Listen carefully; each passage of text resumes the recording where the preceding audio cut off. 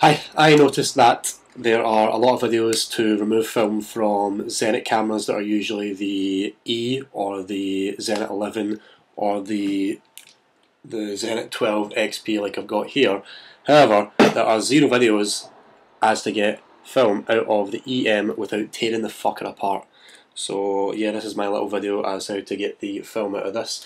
I have a black and white Alfred 1 to 5 ISO film inside this bad boy, and I'm eager to get the pictures out of it.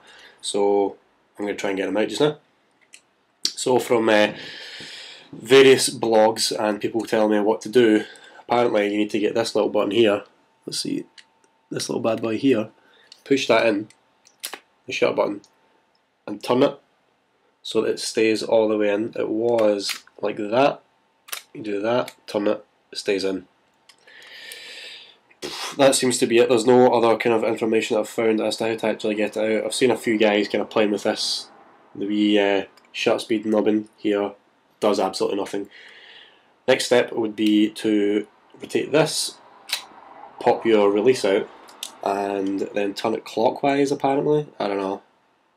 If it breaks, it breaks.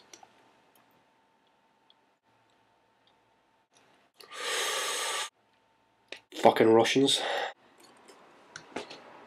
Good news, I found out how to get it out. Took the camera into Jessup's. The guy showed me how to rewind it, and I actually got some cracking photos. Really delighted, so I'm going to show you how to do it. I've put a test film in it just now. What you need to do is, you need to make sure that it's wound on, that the shutter is disengaged so it's not going to be taking any photos, and then push down the shutter like thus, and then you need to grab this bit here and turn that whole thing around. Turn this whole piece here from there right round to there. There's a wee dot. Probably be able to see that on my Mac, but there's a wee dot there. Make sure the wee dot is towards the right, towards the left, towards the rewind R.